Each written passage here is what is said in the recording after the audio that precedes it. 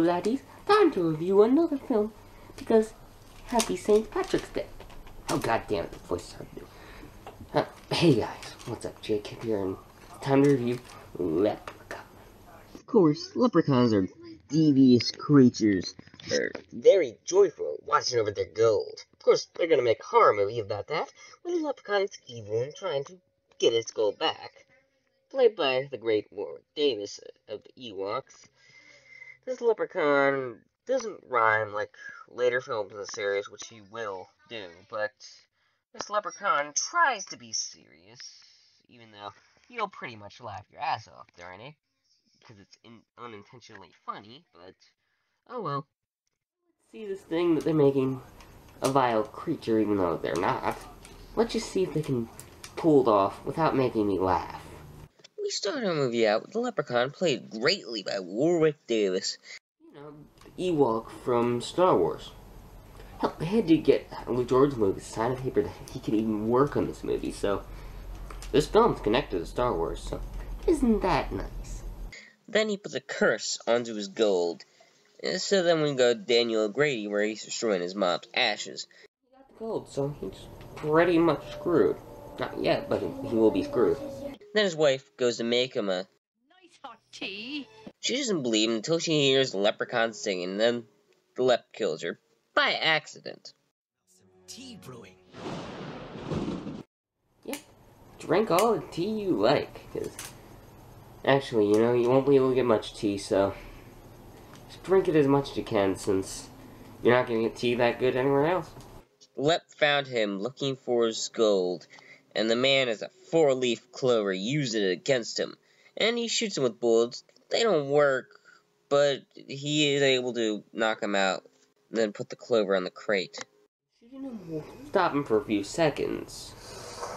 So just put the 4-leaf clover on him, and kill him on the spot. I mean, seriously, we wouldn't have much of a movie, but you're an idiot for not killing him. I mean, being stuck in there would suck, but what the hell, man? But the movie doesn't stop there, because he has a stroke. And then we go 10 years later with Jenifer Aniston's first film role.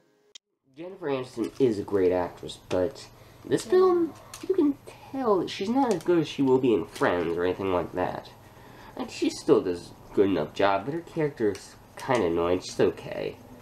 And not the best final girl ever, but oh well. She hates the Dracula house. She thinks it really sucks.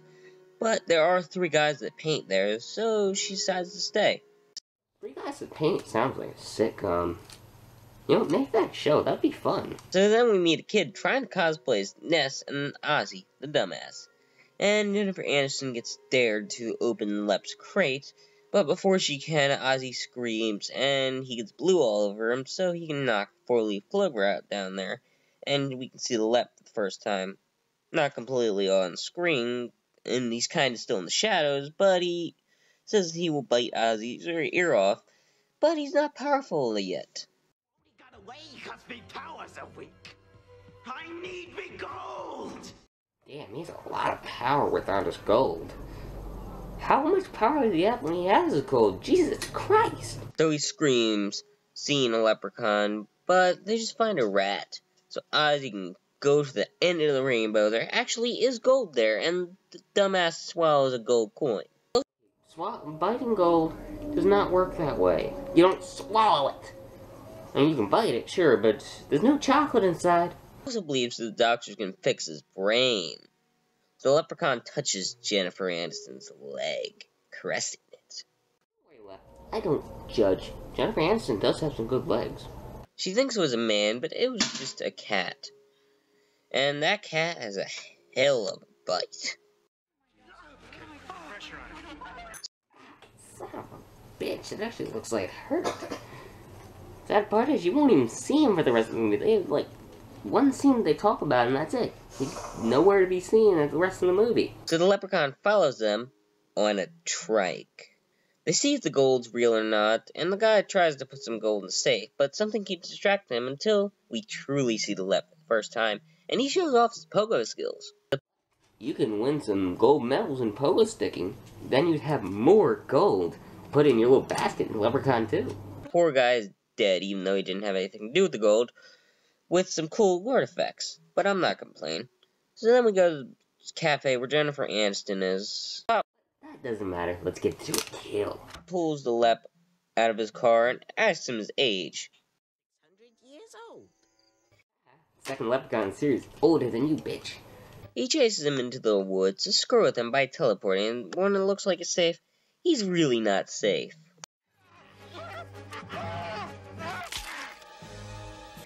That's lame. I mean, the beginning of the kill was awesome with him chasing him and just screwing with him, but the kill, it's kind of crappy. Plus, what he does with the body later is cool, but the kill just isn't that good. That was fun.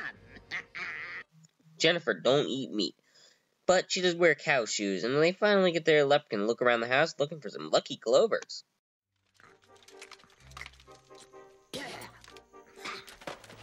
Originally, the film was supposed to be PG-13, but they took it up a notch with R, which I can say that's good, since I prefer a rated R movie to a PG-13 movie. Well, with horror, at least. So, I can at least respect that, but they weren't able to get the right to use the Lucky Charm, so they went with a knockoff. Which it kind of sucks, but oh well, it's still funny. So then, when they get to home, a bear has shined all their shoes and eaten their clovers. Jenifer tries to get out, but she's too much of a pussy. So she goes to clean up, and Ozzy found a bell, but the second bell isn't his. Wait, so the Leprechaun went back for his bike? So he went there, went back for his bike, and then came back? Or did he teleport there?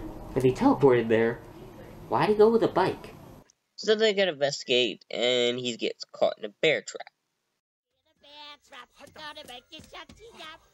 I got you in a bear trap. You look like a stupid sub.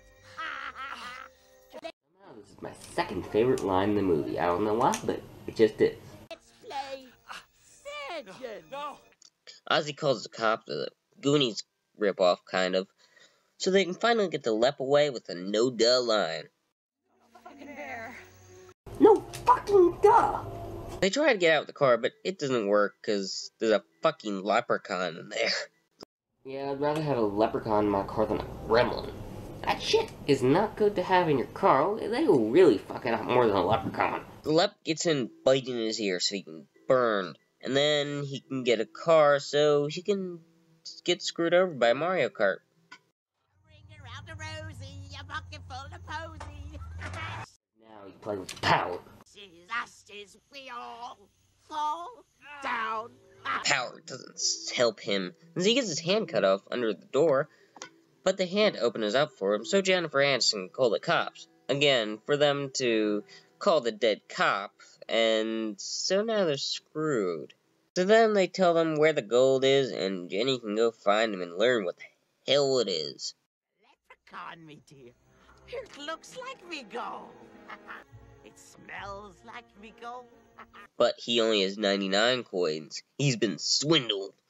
And then the Lep attacks, burning his hand with a cool line. We're cooking now, kids. Then it screws with them for fun with a sequence of cabins and him grabbing his dick.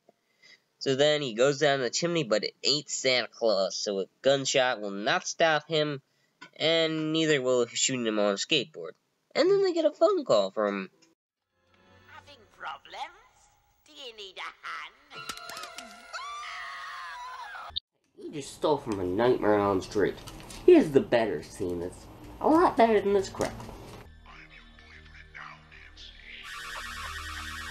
Turns out the Lep wants Ozzy's stomach. So they use the shoes to go out and confuse the Lep. His weakness is shoes. Shoes. That's so much better than kryptonite, isn't it? So she gets to the top, and the Lep is actually the person in the wheelchair, so he can chase him, but O'Grady falls down the elevator, so tell him the weakness of the four-leaf clover. She looks for one, but good girls don't look for four-leaf clovers, so she finds a cop and stabs the Lep's eye for an eye for an eye. An eye for an eye, me dear. Someone is there to help. so they can find the four-leaf clover. The luck of the Irish. But the Lep is after Ness Kid. So then Ozzy helps him, getting slashed a bunch of times for the coolest line in the movie. You Lucky Charms. The line technically should be, "Fuck you, lucky clovers." I want me door out. The Leprechaun is dead. Well, this one. And he has 5 sequels. And whatever the hell Leprechaun origin is. Curse this world that my soul shall dwell, till I find me magic that breaks me spell. Leprechaun. Is it good? I wouldn't call it good, but it isn't bad. I mean, it's a movie that's so bad that it's good. And I mean that in a good way. I mean, they tried to make it horror, but it didn't work out. It just made me laugh. Definitely it's a movie that's so bad that it's good, but it's not so bad. I mean, it's pretty good. The gore effects are really good, actually, surprisingly, and the Leprechaun is fun. Some of the acting is iffy, but none of it is horrible acting. So at least I can't give it flack for that, and it's not too bad. I mean, some characters I don't care about, but they're not bad. And Ozzy's okay. Plus the Ness Kid, I don't even give a shit about, but he does show it's definitely a 90s movie. So I give Leprechaun, I guess, a 3 out of 5. It's not bad enough to get a 2. It's definitely a well-known movie. I hope you guys have a happy St. Patrick's Day. And next week we'll actually be coming back to the Leprechaun series with Leprechaun 2, since my DVD comes in a pack and they're both on the same disc, so I might as well just do the second one too.